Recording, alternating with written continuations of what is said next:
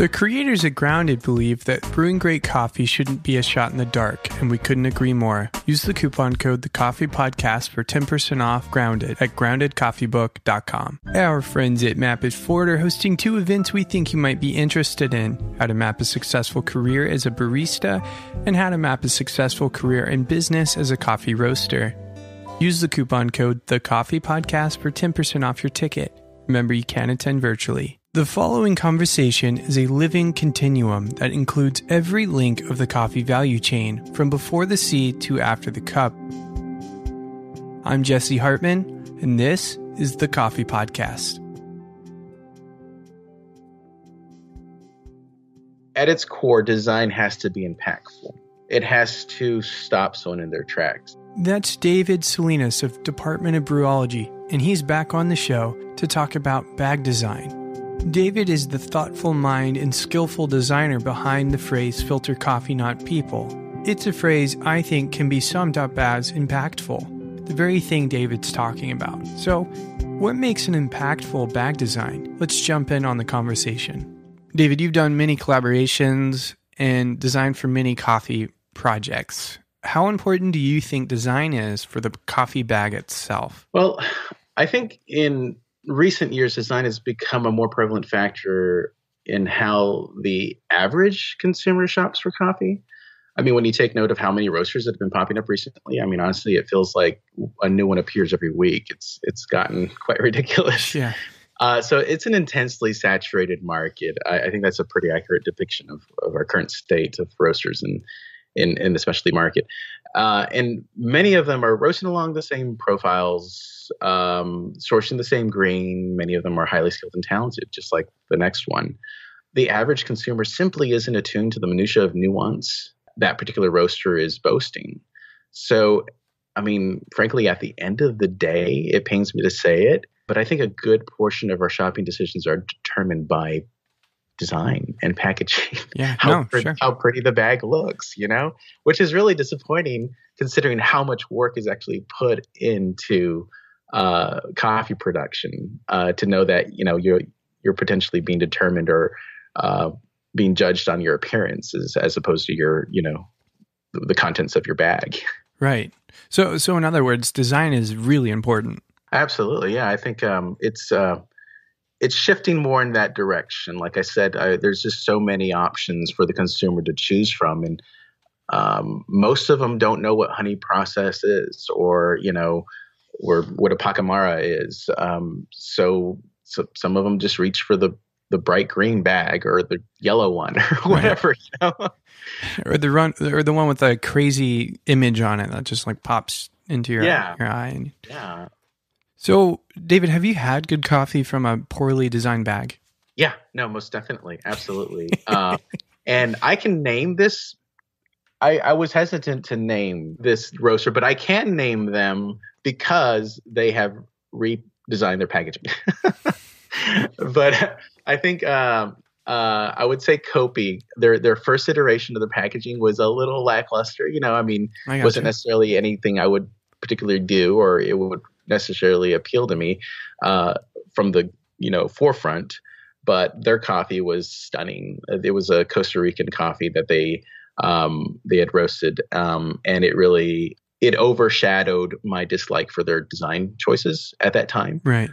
Which says a lot. So when a coffee can kind of remove that obstruction from my view of bad design or poor design or not as good as what I would like out of my purview and just focus in on that actual product. I think that's quite an accomplishment for me personally. But yeah, their new packaging is gorgeous. They went with a flat bottom pouch and beautiful artwork that goes on. It's balanced, it's minimalistic, and yet there's content on there. So I can definitely name them. Right on. Yeah, it's sort of a situation where you're like, obviously they made that decision for a reason. It'd be interesting to know if it was design motivated or even if it was sales motivated. Maybe it was sales motivated because of design. And like you'd mentioned, it sounds like those two things go hand in hand. I guess on the flip side, I can ask you the question, have you had a bad coffee with a wonderful bag design? absolutely. And I can't name this one because they're still in existence. And I think it was in the beginning of my coffee enthusiast journey, when I was just ordering stuff online, just based on what it looked like. But yeah, I will say they're from Southern California, and their design looks great. I love it, and I hate their coffee. Well, there you go. So I think, the reason I ask these questions is kind of to touch on the fact that you could have a delicious coffee that you work so hard to sort of, you source it, you roast it, you bag it. Like, there's a lot of hard work that goes into that.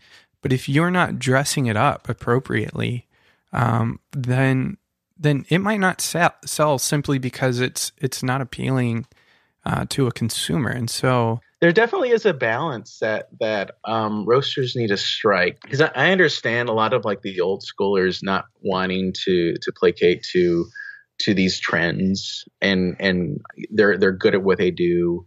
They have amazing relationships with their producers, and that's their story, and it's an awesome story. And their coffee is just unequivocally beautiful coffee, and not wanting or not seeing the need to fix something that isn't broken in their perspective is a bit of a blind side, in my opinion. But having the maturity to kind of reassess and self-evaluate who you are as a brand and who you could be, without trading who you are, but growing into who you need to be, I think is probably a better description of that. I think it's important that a brand would have that maturity to kind of self-evaluate and grow, not necessarily rest on their laurels and kind of like coast. Because if you take that route, I'm sorry to say you're going to be left behind. So, as far as bag design goes, what do you believe to be the main elements of great bag design? I would have to refer you to something I call the 3 C's of design. Ooh, wow. This sounds interesting. 3 C's of design in regards to coffee packaging. And I believe it's clarity, creativity, and consistency. With clarity, I think at its core, design has to be impactful. It has to stop someone in their tracks. You can't glaze over it. It should be able to pull someone in, and there should have some sort of contrast of elements that effectively visually creates that dynamic of reaction. There needs to be that point in which, when you're shopping for coffee in the supermarket or wherever you are, that one design grabs you somehow. It'll look different ways to different roasters based on who they are, what their story is, who their market is. But at its core, I think you need to be clear about who you are as a brand, and that needs to be communicated instantaneously, in my opinion, to the consumer. You can't be confusing about it, about your messaging, about your imagery. It has to be a simple message. And creativity, surprise the consumer. Have an element in there that blindsides them. Say, for example, like Kopi on their new packaging. It seems like this is sponsored by Kopi. And in fact, they're actually our next roaster for our subsidiaries. Yeah, so there's a plug. That's perfect. That's just a coincidence. But on their packaging, they have this little yellow smiley face sticker on the back of their bags. And it's just sort of like, it's just a small touch. It just takes so little effort to put that on there, and it's so simplistic, it's so iconic, and everyone recognizes that, regardless of where you are in the world, as a sign of goodwill. And it's just a little creative touch. Another example, I would think, Coffee Supreme out of New Zealand. They have one of those zip tie, those resealable bag tabs that you pull, on the top of their bags. And in very small print on the tab, it's probably the size of your fingernail. It just says "Open Sesame." So it's just a little cute, little nuance, little added detail that consumers really enjoy.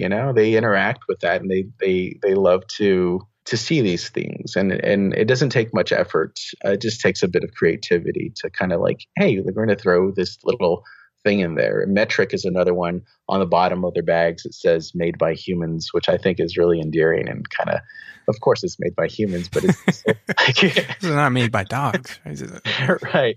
So it's just one of those things. I mean, like, throw your personality in there, but don't be obnoxious about it at the same time, you know? Right. And lastly, consistency. I mean, I think this is the biggest one for me.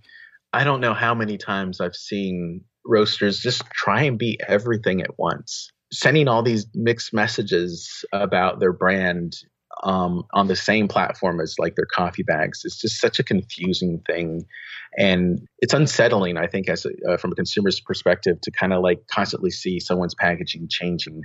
So if you're going to have certain elements in your design, be consistent about how you speak about your coffee. Be consistent in your messaging, your imagery.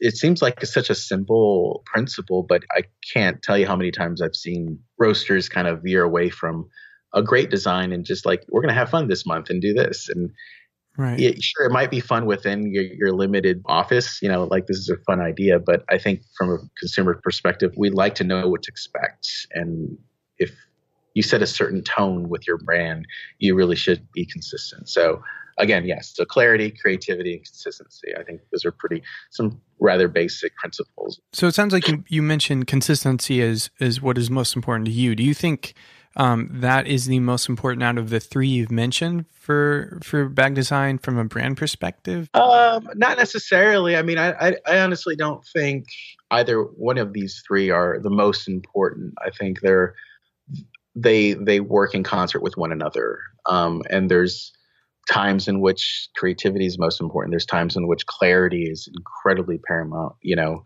to a brand. Right. And there's times in which consistency just needs to stay there, you know. Do what it says it's supposed to. Yeah. Right? Yeah. Right.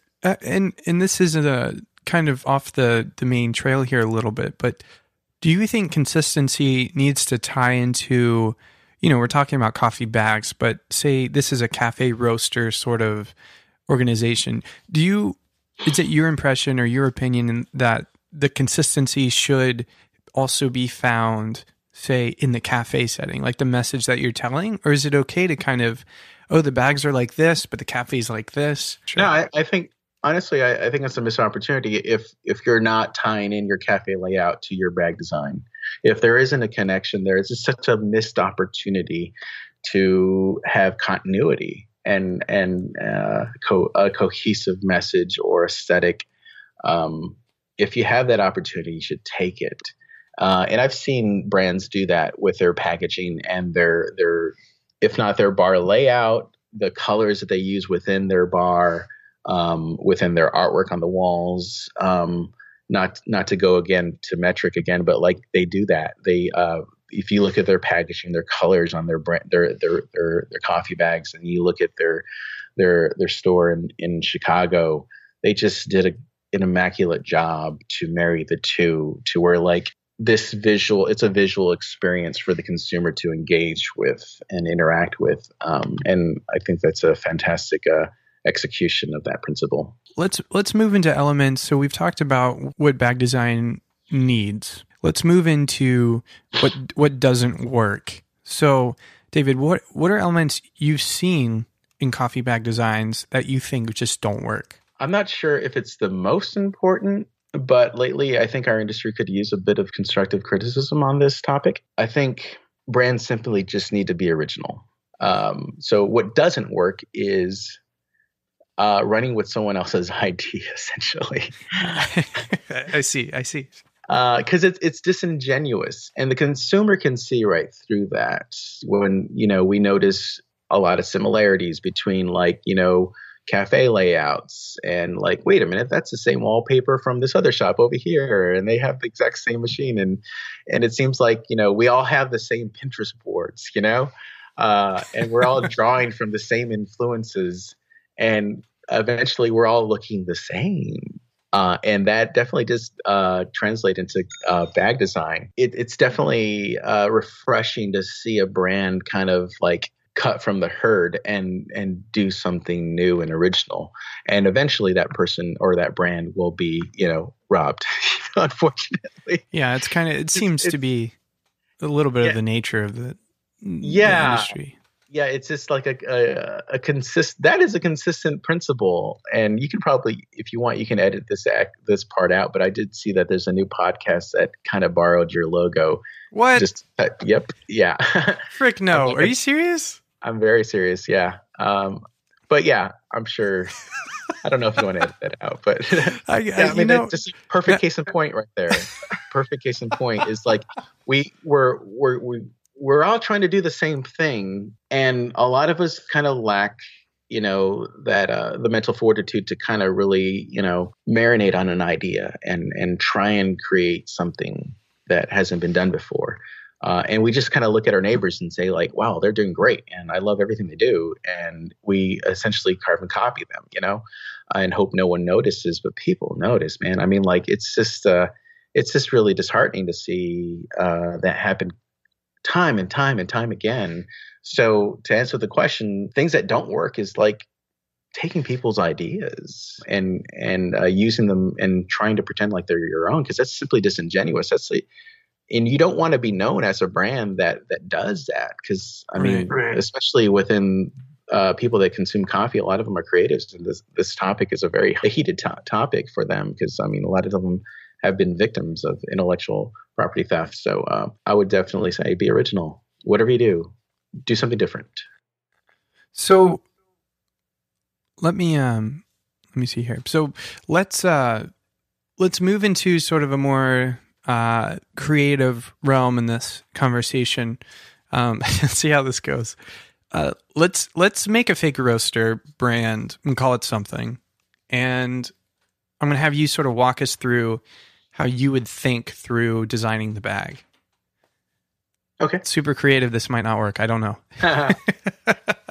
So let's think of a name. If we could even like combine department with the podcast.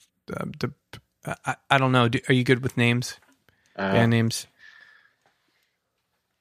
I don't know. I could do a band name generator. It's coffee roasters. I don't know. There you go. How about that? It's kind that my name goes for sure. Jesse and David's Coffee Roasters. Okay. It's not the most interesting name, but so how would we go about designing? Obviously, we'd have to do a logo. How should we think about doing this thing? Like, what do you think the process should be? Obviously, the brand needs some marker, like a logo or something, and then the bag needs to be designed in like a unique way. So say our like logo is like some like microphone with a I don't know. I feel so uncreative right now. But I don't know. Say we have a logo and it's a dog breathing fire. Okay. Gotcha. That's our logo. Don't know why that's our logo, but that's our logo. How would we go about designing a bag around that brand with the things you've talked about? Things like clarity, creativity, and consistency. Mm-hmm. Well, I mean, given the logo, it's a good direction to start with. Like typically, brands that approach me about redesigning their packaging, they typically start with the element of the logo. Like, this is who we are. This is who we've been for 15 years, and we want to stay true to this, but we want to pivot as far as our packaging. And at that point, we start unearthing their story. We start unearthing who they are and who their market is, and where they're trying to be. Who they're trying to grow into. And yeah, a lot of times that's just conveyed in really simplistic elements of just simply, a good color palette, a good typeface family to work around, and kind of build an infrastructure around these pillars. And this creates the house, so to speak, in which we tell this story and we invite people in. And to have these pillars in place are really they're great fail safes to kind of like default to when in doubt. be consistent with your typefaces, be consistent with your color palette, be consistent with your icons in order to tell this ongoing story. And I think that's a pretty good infrastructure to operate within in regards to communicating a brand's story, communicating a brand's manifesto, and the reason why we exist as a coffee roaster. So yeah, I think it's a pretty good place to start. Okay. Well, good. You know what I think I might do for the listeners is draw a picture of this brand that we just created, the Jesse Awesome. and David coffee roasters with the fire-breathing dog, just so they can get an idea of. I'll get your approval before I. It's going to happen. It's going to do it. Yeah, it's done. Finally happen. So we've talked a lot about design. Design is super important. Obviously, we're talking about that mostly, but function too, right? So I don't think these two things should be divorced, but I want your opinion. You are the design expert here. So in your field, how do you think these two aspects of bag design should relate to one another? That being design and function. Yeah, that's a great question, because I think in my own personal life as a consumer, function and design can be rather disconnected. And I'm just looking around in my office right now. Say, for example, I have a turntable designed by Dieter Rams. It was produced back in the 50s.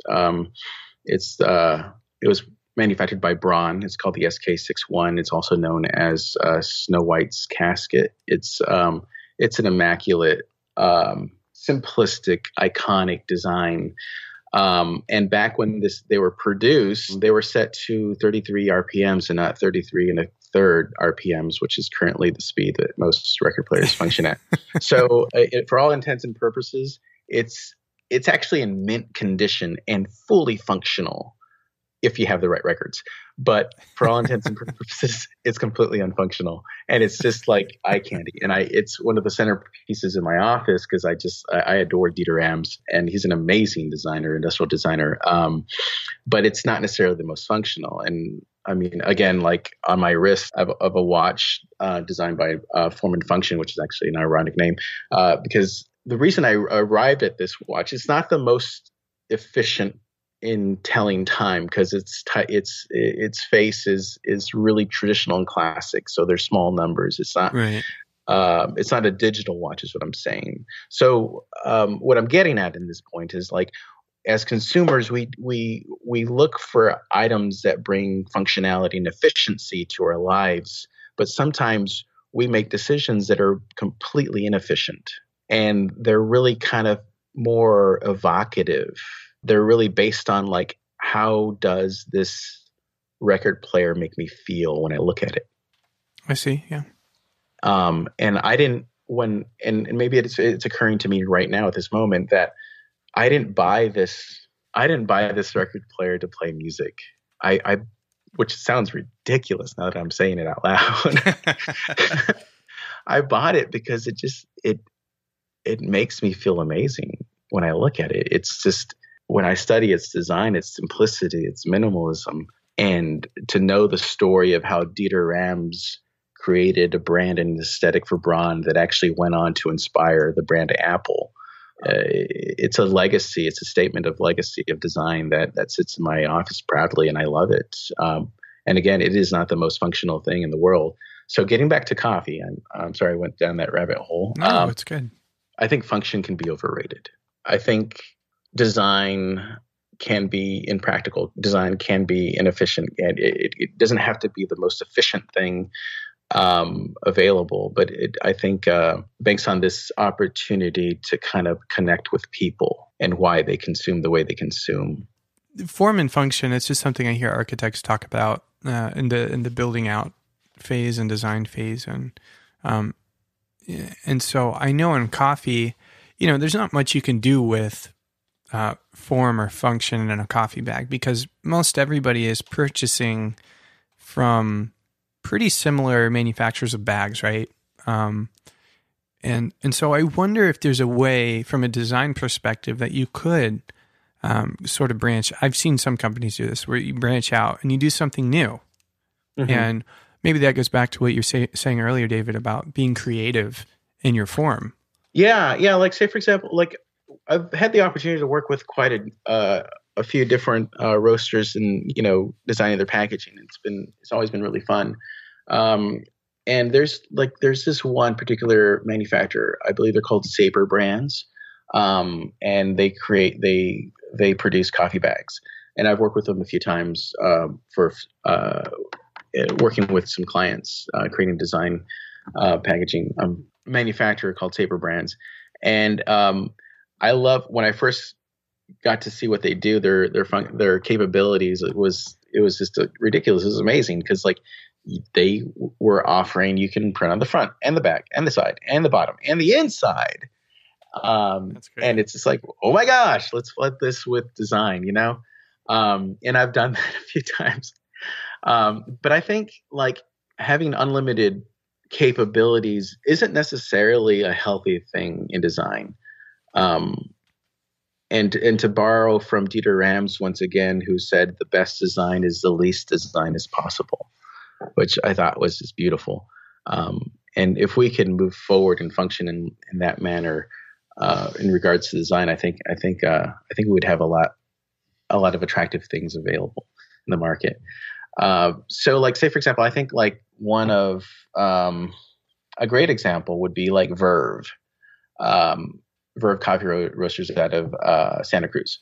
If you look at their old design, it's great. I mean, like it's this black bag, and I remember first seeing it, it was like, whoa, this thing is ornate, and they had like text and design everywhere on every panel. And when you unroll the bag, it just uncovers another aspect of the design. It had like all these different foil finishes and stuff. And they really went all out. They maximized on the capabilities of that bag manufacturer. And then recently, maybe a couple years ago, they worked with a design firm called Colony, and they completely rebranded or redesigned their packaging. And when you set those two examples side by side, and actually I do have the original packaging here just as reference and their new one, they are two sides of two different coins, honestly. I mean, like one is ornate, densely designed, and the other is just so airy and clear and consistent. And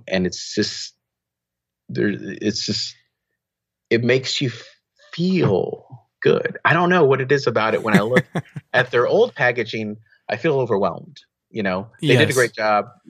They had a great designer and they designed the hell out of that bag, but it was a bit much. It's a bit much for the eyes, even though clearly they hired a great person to design that.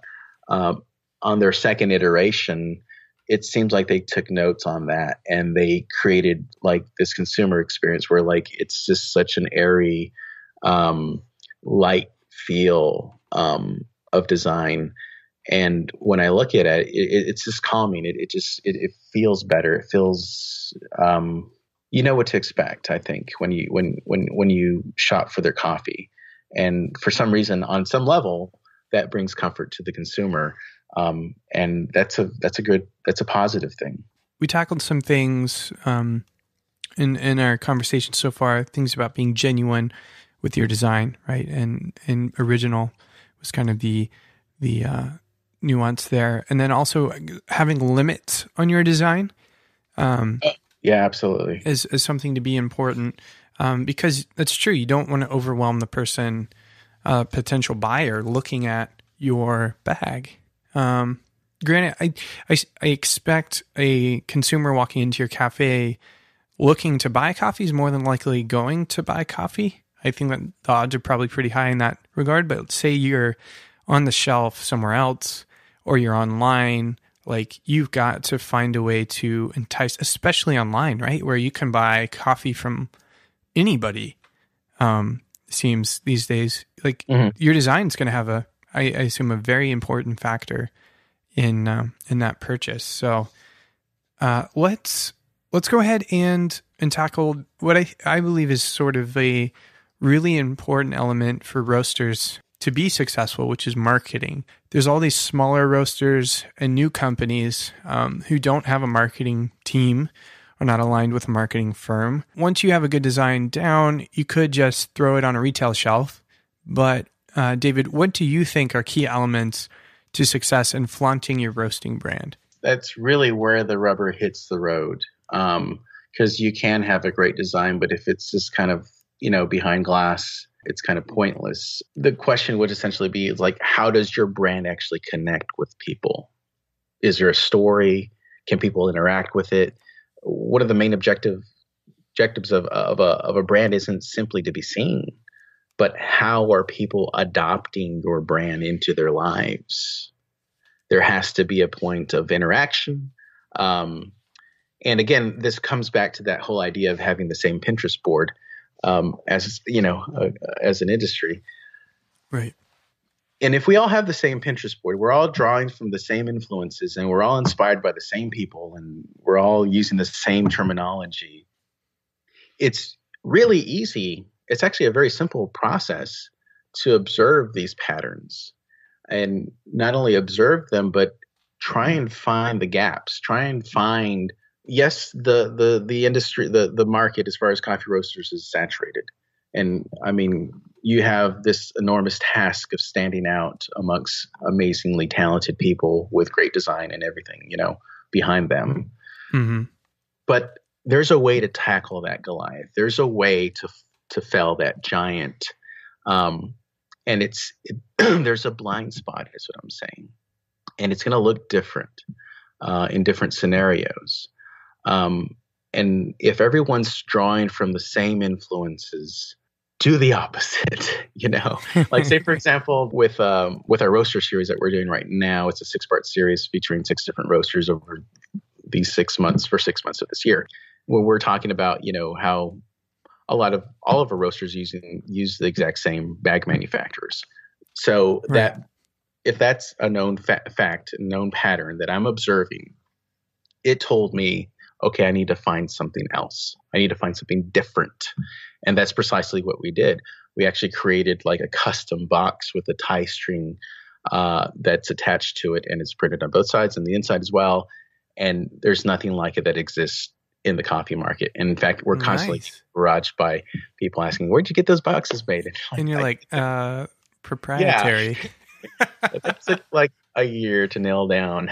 Again, touching on that point is like you really need to cut from the herd and do something different. And to give a couple examples of brands that are doing an amazing job at this is like Populous coffee roasters. Every year they do the Flight of Fancy competition, which is a really creative, fun, interactive event where like they sell coffee. That's really what they do, but they pivot their format in which you can interact with their brand, and it becomes like a contest where you can win La Marzocco Mini or something. Andrew's just done an amazing job as far as like thinking outside the box and doing something different from everyone else. Because like frankly, I mean, it seems like we're all mimicking each other, and it becomes this echo chamber of just dullness, honestly. So it's really refreshing to see brands kind of cut from the herd and do something different. I think also Coffee Supreme, they did, I think they released, and this is actually it's become a recurring theme. It seems like more roasters are doing this to where like they released the same, I think it was a Pacamara, but processed 2 different ways, sold in the same box. They did like special packaging for it. And that's like another creative facet into where like you're educating the consumer and you're elevating that customer experience and the perceived value of the coffee as well.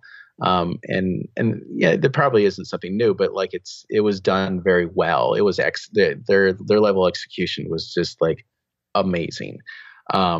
And so I think it's paramount that we're able to perceive these patterns that exist within the industry and find out where these gaps exist, right? Where your story brings something new and says something new about coffee, about people, And there's just so many opportunities. And I mean, frankly, that's what we do as a brand, as the Department of Barology, is that we're constantly looking for those vacuums that exist and opportunities that exist to collaborate with other brands. And that's, frankly, again, another vacuum that exists is like, this whole industry is predicated upon the idea of competition. And, why not collaborate? Why not work with different roasters, your competitors, perceived competitors, and create something fun and cool. And I think the consumer gravitates towards these ideas because they want to experience new things. Because at the end of the day, this is all about the consumer. This is about their story, about their coffee journey. And unfortunately, it's not about you. It's not about your